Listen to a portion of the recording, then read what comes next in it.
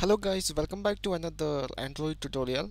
In this video we are going to create an Android application that fetch information from a remote server using JavaScript, object notation or JSON.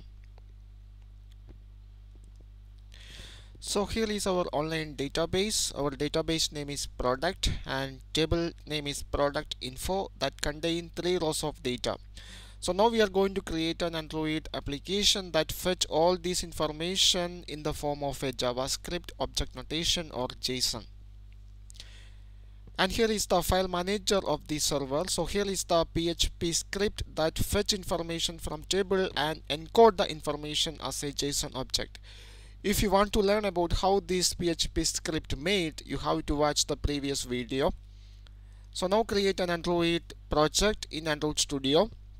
So here I already create a project and here is the activity main.xml file that contains 2 buttons and a text view.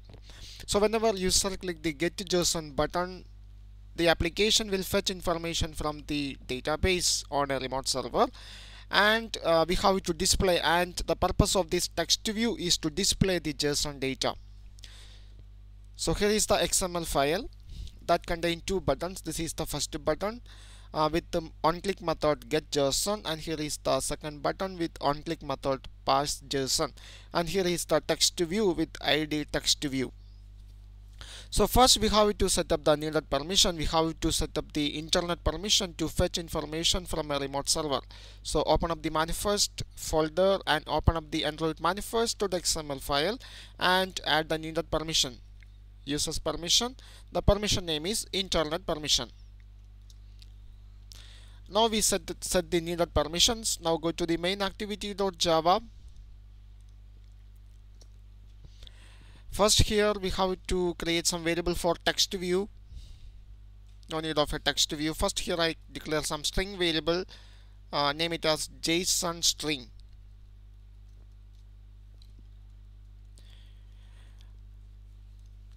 Now we have to define the onClick method for the button. The onClick method is get JSON. Copy this method name, go to main activity.java and define that method. Public void method name is get JSON.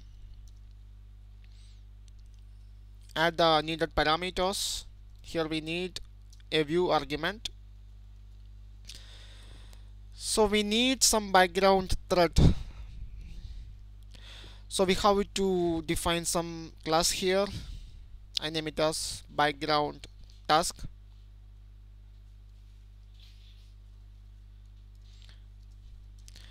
And extends this class using async task. We have to define the generic type. For convenience here I use void for each of these generic type. We have to change it later. And now we have to implement some method. We have to implement a method called do in background. Click OK. Also here we need some other lifecycle method of async task. First one is on pre-execute. Now we need some other method called on progress update, and finally we need the on post execute method. And within this class here I declare some string variables. String, name it as JSON URL.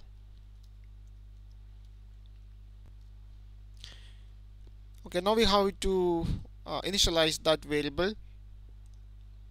So here I am going to initialize that particular variable inside the on pre-execute method. And here is our domain name. I copy this domain name. So JSON URL equal to, paste the domain name here, and the particular PHP script name is JSON getData.php. So JSON getData.php. Okay, now we have to get information from database. So we have to do something in the do in background method. So first we have to create an object of URL.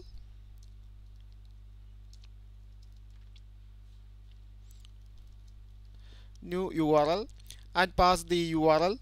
Here the URL is available on this variable called JSON URL. we have to use some try catch block here. Now we have to create an object of HTTP URL connection. URL dot open connection. Here you need to add some catch block. It's an IO exception. And here we have to typecast this one into HTTP URL connection.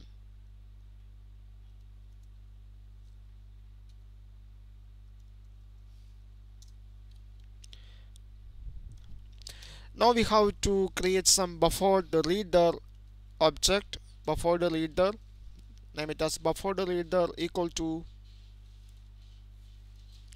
new buffered reader. And so before declare the buffered reader object, we have to declare some input stream reader. Input stream, name it as input stream, and get the input stream from HTTP URL connection. HTTP URL connection dot get input stream. Okay, now we have to initialize the buffered reader object. Buffered reader equal to new buffered reader, and here new input stream reader, and pass the input stream reader object. Okay, now we have to get information from the buffered reader. For that, here we already declare some variable called the JSON string. So start some while loop here,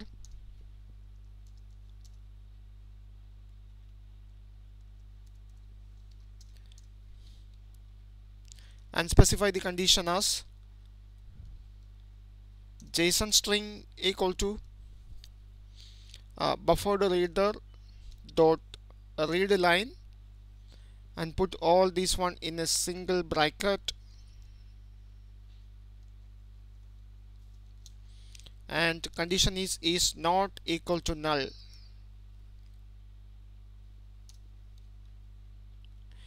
In that case, here we need another variable called string builder. String builder equal to new string builder. Okay, now we have to append the each of the line into the string builder. So string builder dot append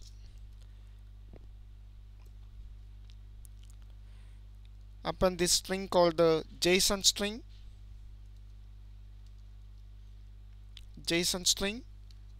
and put a new line. And finally, we have to return this JSON string. We have to return this string builder.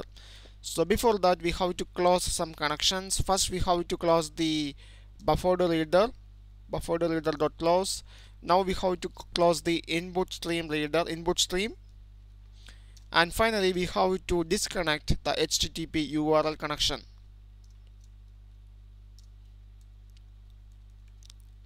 HTTP URL connection dot disconnect. And finally we have to return the string builder variable. So return string builder dot toString and trim the white spaces. So here the return type is a string, so we have to change the return type of this doing background into string. So we have to change it in generic type of the assign task. So here some result is there, the result type is string. Now we got the result inside the onPost execute method. So we have to change the argument type into string. For convenience, here I change the variable name into string into result. So here I declare some text view variable, name it as text view equal to find view by id r.id dot text view, and typecast this one into text view.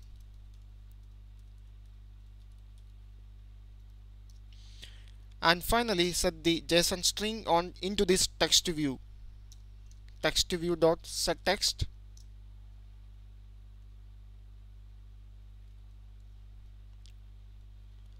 Result. Okay, so whenever user click the get to JSON button, it will get information from the database in the form of a JSON and display the JSON data inside the text view. So now we can test the application. Okay, before execute this application, we have to start the background task. We forget to start the background task. So from the getJSON method, we have to create an object of background task. So create an object of background task and call the execute function. This will execute the background task and there is no arguments. Now we can run the application. Okay, now the application available on a virtual device. You can test this application on a virtual device or in a real Android device. So now I am going to click the get JSON button. It will fetch information from the database in the form of a JSON. So here is the JSON data that contain here is the array name server response. Here is a square bracket, that means this is an array name, and that contain 3 JSON objects. So here is our table.